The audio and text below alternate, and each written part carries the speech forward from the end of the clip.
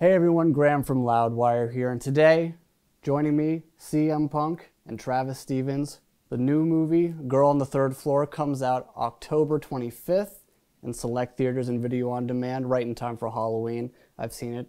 Very, very good job, both of you, and thank you for being here. I really do appreciate it. Thank you for having us. Absolutely, anytime. So I want to talk about some of the main dynamics in the movie and how they act so powerfully in the film, and sort of also the history of those dynamics in horror movie history as well. Isolation and claustrophobia in the movie stay with you the entire time. So what can you guys tell me about capturing those dynamics and kind of making the audience feel uncomfortable at those times? Sounds like a question for the director. It does. When you're actually filming in a place that is haunted, it certainly makes the experience of making the film a lot more realistic. Sure. A lot more fun, for sure. Yeah, a lot more interesting. Did you have any weird experiences in the house during the filming? I don't have any experiences other people do. I always just felt like there was just a presence in the house, and it varied depending on where you were, basement, third floor, kitchen, like wherever. And the only way I can explain it to people is it's that feeling you get when you swear you're not alone, but you know you're alone. You check every single corner behind the door, everything, but you're like, it's got that feeling. Yeah. It's that amplified depending on where you are in the house. Sure. I think we did a really good job of utilizing the house as a character in this film. Yeah. The house had a lot of character. As far as claustrophobia goes, I'll immediately just say John Carpenter, The Thing. Yes. The way you're isolated on a continent that not a lot of people have even been on, right? You're isolated from the real world. You're isolated from various other countries that have camps on that continent. Yeah. And then you're isolated within that compound. Everybody has their own room. There's a rec room. There's a mess hall. And I think they did a really good job of, but it's John Carpenter. He's like a beyond a brilliant genius. But that's probably my favorite one. Without beating you over the head, like the movie isn't about claustrophobia, and it doesn't make you think about that. But if you know if you're smart, you watch that movie and you're just like, ooh, yeah, okay, yeah, I get it then. Yeah, I get that same sort of vibe from, there's a movie called Session 9 that Brad Anderson did, which is set in this defunct, former mental institution, and it mostly takes place in the day, and these asbestos crew is in there to clean it up. You got these spaces, and it shouldn't be scary, but you just spend the whole time being like, something is going to come out and like murder somebody at any second. I actually just watched The Thing like a couple days ago for like the 10th time, and it still just holds up so magnificently. And also probably the best special effects ever. Like, no CG can touch that. And I think in this movie, I don't think I saw any CG. Is that right? There's one combination practical CG shot. Okay, gotcha. Yeah. I mean, that was the approach, because and we've talked about it a lot. But when you're making it, if everybody in the space can look at the actual thing and be like, "This looks silly," or if it works, everybody gasps at the same time. Yeah. You know, hey, you've gotten something that works. You're not going to rely on what ifs. We've all famously seen those behind-the-scenes shots of Phantom Menace where everybody's like acting in front of a green screen, and it's just like, how silly does that look? And as an actor, that's got to be hard to do, Yeah. Everybody trying to pretend there's, the Stay Puft Marshmallow Man's here, and everybody's gonna have like a different line of sight, and every reaction is gonna be different. Yeah. If you can touch it and you can feel it, awesome. Yeah. Speaking of what things you can touch and feel in this movie, the use of marbles I thought was really great, because I love it when a horror movie can take something that's just kind of childish and it doesn't seem scary and turn it into something that makes you feel creeped out. In this movie, the marbles had actually come from some other writers who had sort of envisioned them in a different way in the script. And it's really effective, sort of what Phil's character experiences with them. So my job was just sort of to give them a personality and find a way to thread them throughout the movie so that when he's actually assaulted by him, it has some significance. And so there's a lot of stuff that I think on second viewing, like we were always just throwing marbles into scenes, even when they didn't belong there, and just resting them on counters and stuff. So a lot of Easter eggs. Like I felt like if you came in here and like handed me a marble or something, I would have just thrown it across the room. I just don't want to have anything to do with marbles now.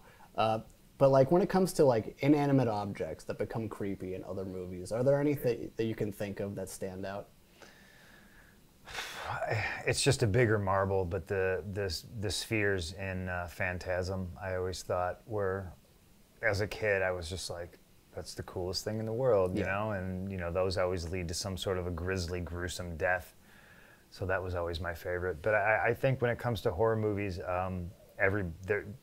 inanimate objects have like a strong presence, you know? Like if you show me an axe, I'm gonna be like, Jack Torrance. You know, like so every movie has this, you know, obviously Freddy has his glove, Jason has a machete, and we have marbles, you know. That's going to be a hot Halloween costume for kids across America. Yeah, a guy with a marble. Bag full of marbles. Also, I want to talk about your character because you do a good departure of playing a complete piece of shit, and it's a very convincing role. Even like with a guy like me, who I'm a big fan of yours, you do a good job in making me wish for your demise by the end of it. So can you tell me how you wanted to portray that character and maybe some other good assholes in the history of cinema? I wanted to be bigger. Honestly, I really did. Like, I wanted to be more of an asshole. I remember there's one particular scene where, you know, I grab Sarah and I'm telling her, like, get out of my house, and, like, I put her against the wall. I think the first time we shot that, it was, like, way over the top. You know what I mean? Like, this guy knows what he's doing, you know what I mean? And we had a conversation before we started shooting about playing it subtle. You know, here I am, a hokey pro wrestler. Like, I need to play to the cheap seats, you know, in the 300 level and stuff like that. And obviously doing a film, you know, the camera's right here, so I needed to tone it down a lot.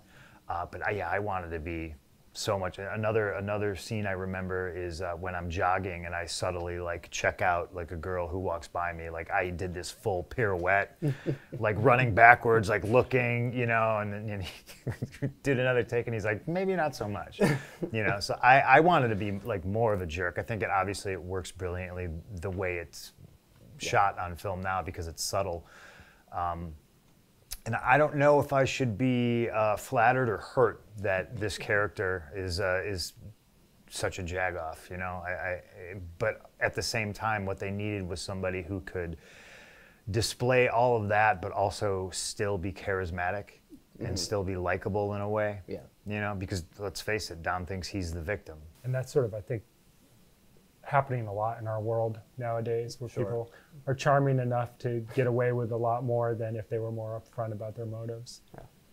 And for me, I don't know, like charming assholes, I look at Frank in the Hellraiser movie as being like, yeah, I mean, he's kind of alluring, even though he's really upfront. The ladies were really into him, even though he was a big piece of shit. Yeah. So I get asked a lot, like, who I drew from, and obviously there's Bruce Campbell comparisons, but I think that's mostly because I'm clean-shaven and I'm covered in junk half the movie. For me, the character Don, I looked at, believe it or not, Jack Burton in Big Trouble in Little China. Because while maybe not as malicious of a jerk, Jack Burton is, to me, my character in this movie. A complete and utter just up, but charismatic as hell. If you're friends with him, you kind of don't know why. And he doesn't get anything done, but somehow fails upwards. And I looked at that and I was like, well, that'd be interesting if there was like a much darker slant to that and a lot less lovable. So I kind of looked at it like that. Yeah.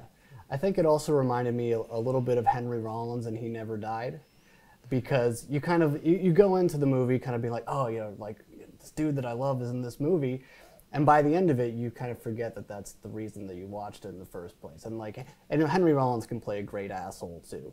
I mean, Jack Torrance in The Shining. That's Yeah. that's the big one. You gotta. I mean, Jason Voorhees is a pretty big asshole, I think. You know. I'd say misunderstood youth. Oh. Yeah. Okay. He's like Okay. the spirit of the Excuse kid. me. Pamela Voorhees, then. What There what you a go. bitch. Yes. Guys, thank you so much for sitting down with me. Appreciate it so much. Girl on the Third Floor, October 25th. Go see it in theaters. Go get it on video on demand. Thank you guys so much. Thank you Thanks for a lot. having us. All right.